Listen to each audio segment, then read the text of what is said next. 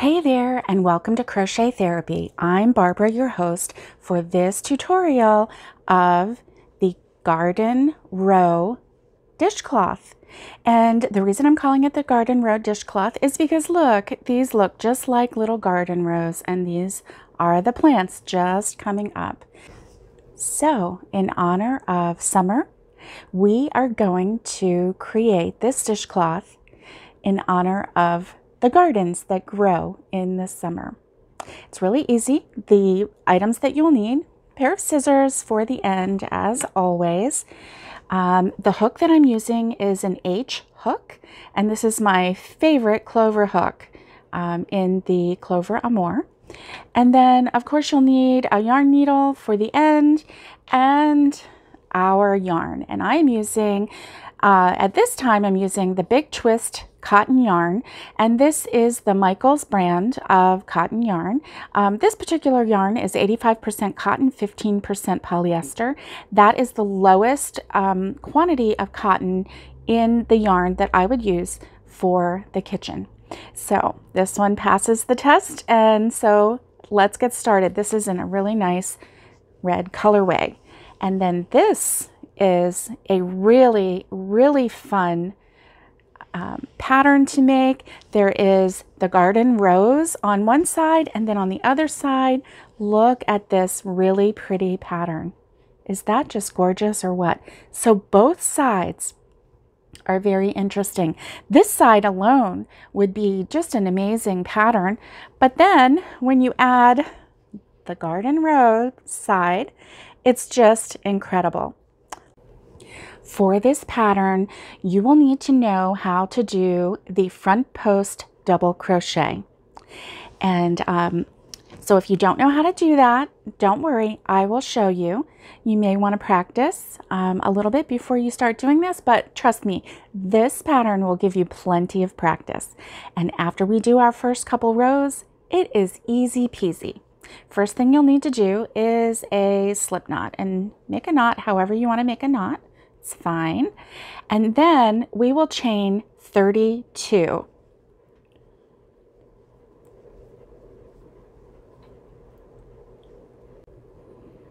Okay, we have created our foundation chain 32.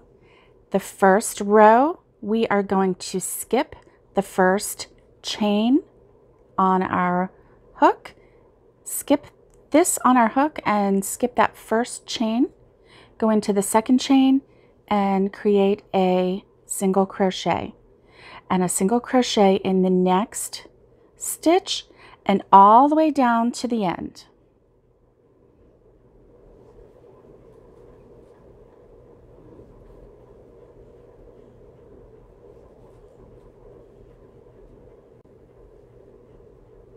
Two more stitches left in the first row.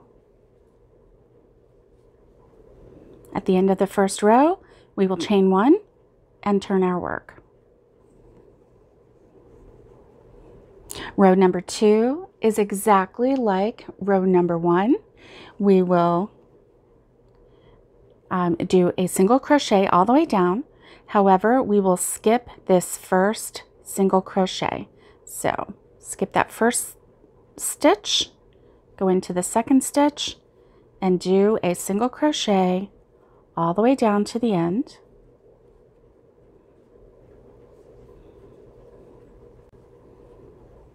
Okay, when you get down to the end, don't forget to do a single crochet in that very last chain stitch, because that does equal a stitch. So always remember to get that very last stitch in your row. Once we get done with that row, we are going to chain one and turn our work, and on to row 3.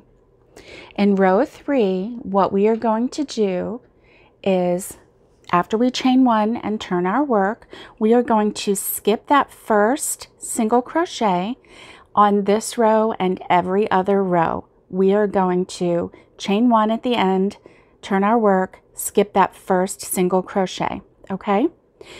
Skip the first single crochet. We are going to single crochet in the next stitch Now in the next stitch, what we are going to do is we are going to front post double crochet in the next stitch. So we have skipped 1, 2 stitches, okay? And in the third stitch, we are going to front post double crochet. So we see this is the first stitch, this is the second stitch, and this is the third stitch, but we are going to go 2 rows beneath. So not in the row that right below what we were working. So here's 1, 2, 3, and 1, 2, 3. 2 rows below and 3 stitches over, we are going to front post double crochet. Yarn over, put your hook through the front, bring it through the back and all the way to the front. We're going to yarn over and pull through, yarn over, pull through 2, yarn over, pull through 2, and that is a front post double crochet 2 rows down, okay? Now, what we're going to do is look at the top of our stitches, okay? So we did a single crochet right here, and then this is the stitch that we did the double crochet, okay? So we're going to skip this one and go into the next stitch and do a single crochet. Always skip the top stitch that coincides with that front post double crochet. So the next stitch we did a single crochet. We're going to do 1 more single crochet, and then we are going to do another front post double crochet into the stitch 2 rows below. So here's 1, 1, 2, and here it is right here in this stitch. We're going to grab it like this, yarn over. Oh, I'm sorry. We are going to yarn over, grab the stitch like this, yarn over, pull through, yarn over, pull through 2, yarn over, pull through 2, and that is a front post double crochet through the single crochet 2 stitches down. Skip this stitch right here. Oh, skip this stitch right here, and we are going to single crochet into the next stitch. So basically the one that is hiding behind this front post double crochet gets skipped simply because that coincides with that stitch. So single crochet in the next stitch, single crochet in the next stitch, and then again we are going to front post double crochet in the next stitch. Now this is the most difficult row, and I'm going to tell you why. You're probably finding out why, but it's the most difficult row because you have to make sure that you are truly going into the second row and 3 stitches over from the last one. So again, here is the stitch that coincides with the front post double crochet, and I'm going to do a single crochet in the next stitch and a single crochet in the next stitch. We are going to follow this pattern all the way down. So here's the front post double crochet right here, and I'm going to skip because we did 2 single crochets, and I'm going to do a front post double crochet in that next stitch. There we go. And this will be the next single crochet, single crochet, and then we are going to do a front post double crochet in that stitch. There we go. And then I usually like to take a look back, and that's the next one. So I'm going to go into the next stitch and do a single crochet, and here's 2 posts. It's this next post. We are going to front post double crochet in that next post, and then single crochet, front post double crochet in the next stitch. Now remember to go 2 rows back, single crochet, single crochet. Okay, now take a look. This is the front post double crochet, single crochet, single crochet. So this is the next post. Okay. It makes it easier if you try to keep everything spaced correctly. Otherwise, it does get a little tricky on this first round.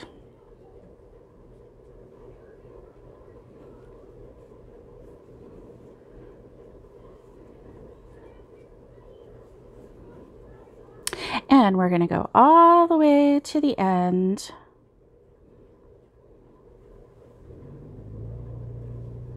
Pause where we need to. Once we get this row done, we will be doing great. Okay, so this is the beginning of it. You can see the pattern.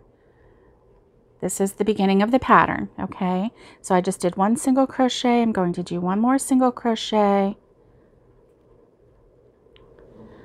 1, 2, and I'm going to do front post.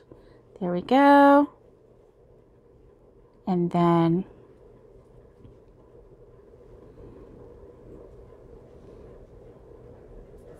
do a single crochet. And then I'm going to make sure that I go into this side post and do a single crochet there. I'm going to make sure that I have 2 single crochets at the end of each row. Okay, now the next row is easy. We are going to single crochet all the way across. So chain 1, turn your work. We're going to skip this first single crochet and single crochet into that second stitch and all the way across.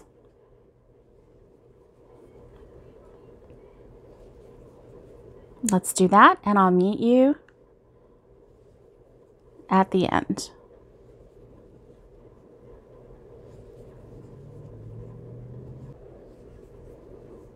Okay, and I'm coming up to the end of this row, and I'm going to make sure that I get into that last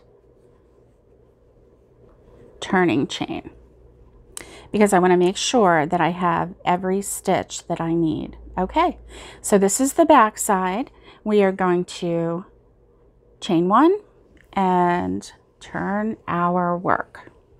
Now, this is where it gets fun, okay? Because this is a 2-row repeat pattern once we get the foundation made. And so the foundation has been created. Now we get to do our 2-row repeat pattern. So we chained 1, turned our work. We're going to skip this first stitch. We're going to single crochet into the next stitch. Then we are going to front post double crochet into the front post double crochet from below. Okay, so we've skipped 2. Well, we've not skipped 2. We skipped 1, did a single crochet, and then a front post double crochet into this stitch. And we are going to single crochet in the next 2, remembering to skip the open stitch that was corresponding with the front post double crochet. So then we're going to double crochet right into this stitch. Okay, and this is what makes it so easy, because once we get that foundation started, we can easily slip right into the front post double crochet from the row below, from 2 rows below, and we can just continue that pattern. So we're going to make sure that we skip this stitch and go into the next stitch to create a single crochet. 2 single crochets, and then a front post double crochet right into here. Okay, skip that one, go into the next one and do a single crochet,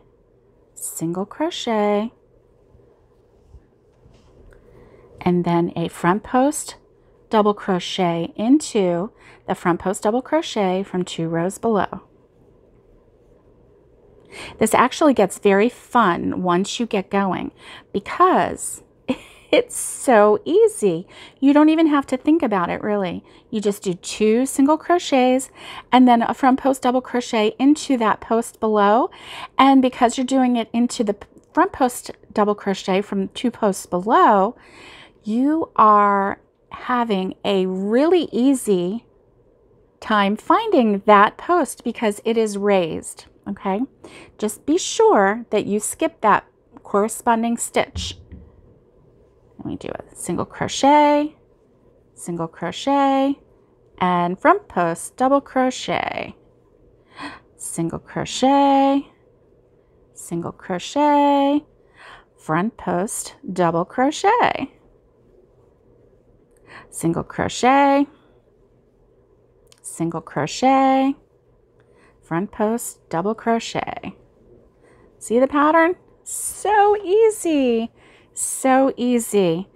As long as you make sure that you skip that little stitch.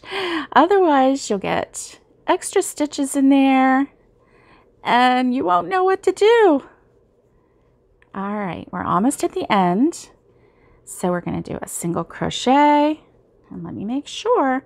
Yep, there's that stitch. So I'm going to do a single crochet in this one, single crochet, front post double crochet. Whoop. There we go. Skip that one and do 2 single crochets. Make sure you get into that last edge stitch, even though it's a turning chain. You'll want to make sure that you do that. And look at our pattern coming together. So what do we do at the end of each row in this pattern? Chain 1, turn our work. Now, I told you that it was a 2-row repeat pattern. On the back side, when we're working on the back side and we don't see any front post double crochets, that is the row that we are just going to do single crochets all the way across. Again, skip that first single crochet, that first stitch, go into the second stitch and make a single crochet. And single crochet all the way down until you get to the end. And we will do another row of front post double crochets together. Just for kicks and just to make sure that you have this pattern down. And this is the end of that pattern. It's 2 rows. 2 rows of repeat. Single crochet for the back and front post double crochet for the front. I love the way this pattern works up. The back is so pretty. The stitch is so pretty. And the front is really so easy once you get it going. It is so easy. Now, let me tell you, they call this pattern an intermediate pattern. Now, I think I know why. Whoop, let me go back. I had a strand that got loose on that one. I think that it is because it can be difficult to do a front post double crochet when you are just going 2 rows below into a post of a single crochet post.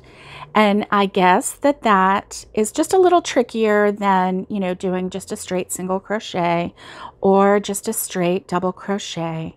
However, let me make sure I get this stitch right. We want to make sure that we get the stitches right so that, and I always make sure that I go into that end, because if you don't, then you'll start to go in and it will start to go in and out and in and out like that, because one row you'll do it and one row you won't.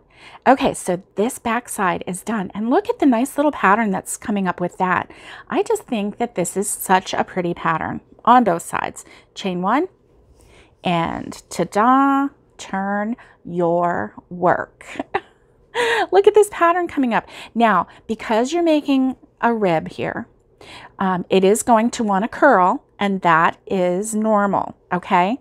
So what we're going to do when you get this completely done, and you are going to make however many rows you want to make in order to create a dishcloth. And really, it depends on how much yarn you have and how wide you want to make this, because this particular one, let's see, 1, 2, 3, 4, 5, 6, 7, 8, 9, 10, 11, 12, 13, 14 ribs, which means that there was at least 28 rows, probably about 29 or 30, because we had definitely 1 to 2 rows to start.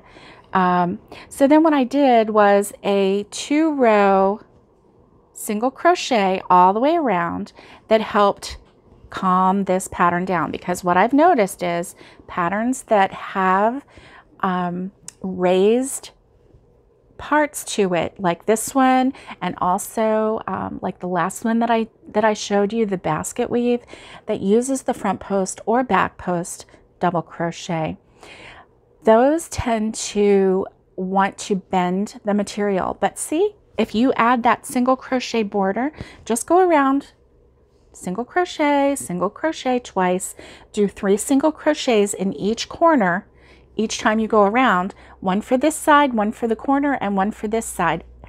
Just as a general rule, do that and you will be fine. And then when you come around the second time, in that corner stitch, do another 3 single crochets. 1 will be for this side, 1 will be for the corner, and 1 will be for that side, and continue going around. As long as you do 3 single crochets in that edge stitch, you will be fine, and these corners will be perfect. You won't have a perfect square, but you know, in dishcloths, we don't want to have a perfect point all the time. We want to have a nice soft edge, and that is what happens. So let's get going on this 2-row repeat, and let's do this one more time, okay? So here we have it. We have chained and turned our work. This first stitch right here, we are going to ignore. We're going to skip it, and we're going to go into the second stitch from the hook and create a single crochet. 1 single crochet, that's it. And then we are going to front post double crochet and go down to that front post double crochet and connect into that. And then we are going to skip that stitch and go into the next stitch and do a single crochet, single crochet, single crochet, front post double crochet. Okay, skip that stitch, go into the next one, single crochet, single crochet, front post double crochet. So the trickiest part really is the beginning and the end. So as long as you follow the rule, when you get to the end, chain 1 and turn, skip that first stitch and do a single crochet in the next stitch. Now that single crochet in the next stitch counts as 2, and we have 2 single crochets between each rib. So make sure that you don't go any further than that. You skip the 1 and you do a single crochet, and then you do a front post double crochet. Okay, so we have single crochet, front post double crochet. Now sometimes it doesn't look like it's lining up. I'll show you. Single crochet, single crochet. Now when I'm holding it like this, does it look like the next one is going to be a front post double crochet? No, don't be fooled. Follow the pattern, okay? I promise it works. Front post double crochet will then correspond to this next stitch, okay? And see how nice and straight they are? See how nice and straight they're going? So I promise it works, okay? And so we are going to make sure that we skip that one that corresponds with the front post double crochet, we're going to go into the next stitch and do a single crochet, single crochet. Yep, I need a little more yarn. And then we're going to do a front post double crochet. Okay. I'm going to give it a little peek. Single crochet, single crochet, front post double crochet, single crochet, single crochet, front post double crochet. See how easy that is? You know, don't let anybody tell you that you can't do an intermediate pattern, because if you are following this along with me and you are getting it, no matter how many times you have to try it, you are an intermediate crocheter. Single crochet, front post double crochet. And you rock, let me tell you, you rock it. So we want to make sure in the ends and the beginnings that we have the equivalent of 2 single crochets at the end. We want to make sure that we have the actual 2 single crochets, and at the beginning of a row we want to make sure that we skip the first single crochet, because the chain 1 will count as the first single crochet. So we're going to do a single crochet, and then we're going to go into that edge chain and do another single crochet, because we want to have 2 at the beginning and 2 at the end. We'll keep a straight row, and our garden row is turning out so pretty. Look at that. Guys, if you enjoyed this pattern, show me what you do. Show me your makes. Go onto our Facebook group. The link is down below. And post your photos. I absolutely love to see your photos of your work. So keep going. On this pattern, 2 row repeat. The next row, we're going to chain 1 and turn, and we're going to skip that first stitch and go into the next stitch and do single crochets all the way across, just like before. So 1 row, single crochets, and then the next row, 2 single crochets, 1 front post double crochet, 2 single crochets, 1 front post double crochet. And remember, we always skip that first stitch. That counts as a single crochet. All right, guys, I hope that you enjoyed this pattern, and show me your makes, because I would love to see them. Stay safe, be kind, and let's get hooking, and let's get making this really pretty dishcloth, the Garden Row dishcloth.